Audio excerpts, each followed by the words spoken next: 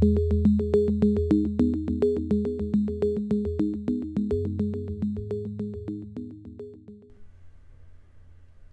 this video, we'll take a look at some different operations that you can perform on the nest in your job.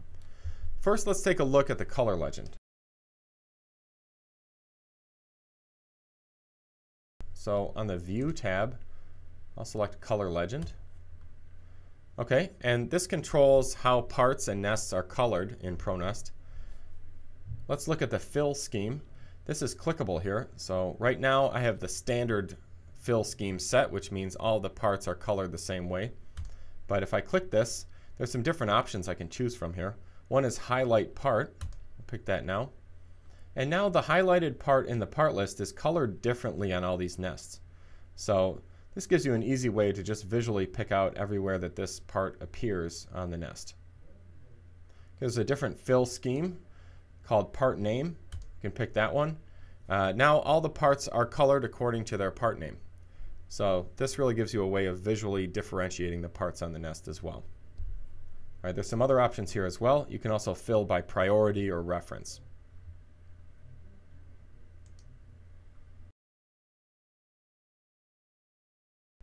Before generating NC code for a nest, it's often convenient to see how the nest will be cut.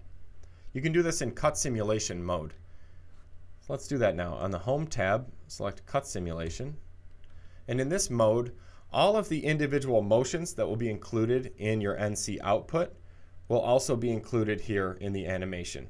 So you can just click play to begin the animation. And all of the rapid motions and the cut motions that will be included in output are shown here in the same sequence that they'll appear in output.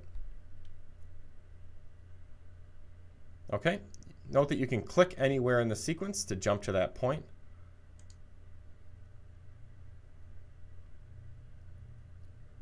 You could also rewind by clicking a previous point in the sequence. All right, and there's a speed slider here, which lets you speed up or slow down the simulation.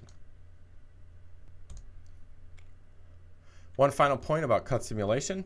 We talked about the color legend earlier. If you want to configure the colors used in here, you can do that in color legend options. So the traverse color, for instance, can be set here. Okay, and now when you run it, it will use the color you select. Next, we'll talk about measure mode. So in measure mode, you can just select measure on the Home tab and then click and drag a measurement line on the nest, and the distance will show up in the status bar.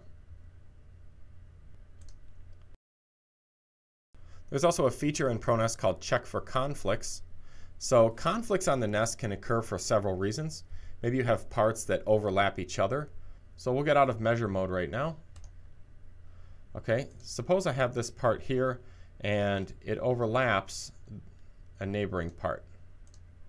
Okay, now the part appears red. This part is in conflict. So if I were to output this nest right now, I'd have parts that overlap and cut into each other. So you definitely don't want this. Another reason you might have a conflict is that the part does not overlap another part, but it's nested too closely to the other part. So it's in violation of the separation values in your settings. And then another reason might be that the part is overlapping a plate edge.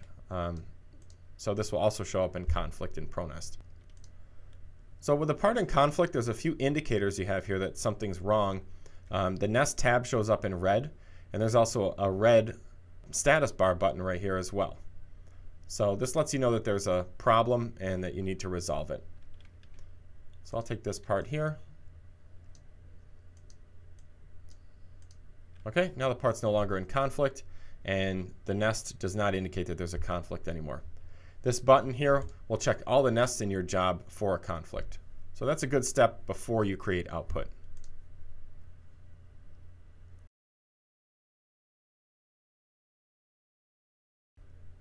You can view or modify the cut sequence for the current nest in Cut Sequence mode. That's available on the Nest tab, and select Cut Sequence. And in this mode, all of the parts are numbered according to the order in which their exterior profiles will be cut. So this is the drop order of the nest, or the order in which the parts will fall out of the table as they're cut. You can reorder nests in this mode manually. So just click a part to unsequence it. And then just click again to resequence. You can clear the entire nest sequence this way by clicking clear.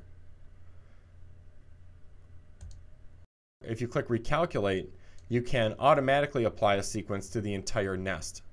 So in ProNest, there's a lot of different cut sequence settings, and you can fine tune these settings to get the result you're looking for. So I can sequence vertically, horizontally, and change the sort point and so on. These options can be changed, and then you can just apply the new sequence to the selected nest. All right, to give you an example here, right now I have a vertical sequence, so let's look at this one. This is sequencing the nest in sort of a predictable way. So parts next to each other are sequenced together. So 1, 2, 3, 4. The sequence moves up to the large part here, number 5, and it keeps going. But there's some different options here in the settings. So let's click recalculate again. This time I'm going to select heat dissipation. All right, so this is a little bit of a different option. Heat dissipation will spread out the sequence. It makes it sort of scattered on the nest. The goal is to lessen heat buildup in a given area. So for thermal or heat generating cut processes, such as plasma, this can be used to keep the workpiece from overheating in a specific area during cutting. All right, so let's apply this now. All right, so the sequence is regenerated, and now you can see the sequence sort of jumps around a lot on the nest. So the first part is down here at the bottom. The next part, number 2, is all the way over to the right, and then the sequence returns down to the lower middle section of the plate again for part number 3, and so on. So this will give you a lot of traverse distance for this nest, but the goal here is to lessen heat buildup. And this is useful especially for thicker materials. All right, we'll exit this mode.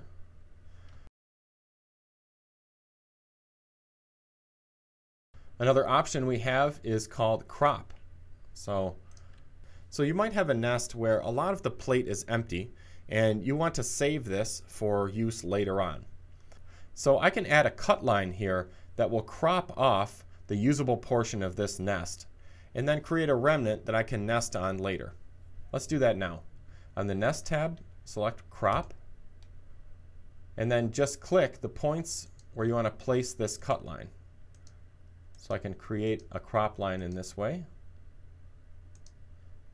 When you're done, just right-click. Okay, now I've got a cut line that will be included in output. But this cut line looks a little bit jagged. Let's get rid of it. Okay, let's go back into crop mode. This time hold the Shift key as you're clicking. And notice that no matter where I click, ProNest will try to keep this line nice and straight. Okay, and now I've got a nice regular cut line here on the nest by holding the Shift key. All right, we'll get rid of this one more time. Just a note here, as you're clicking, you can go back by using this backup button or pressing the backspace key.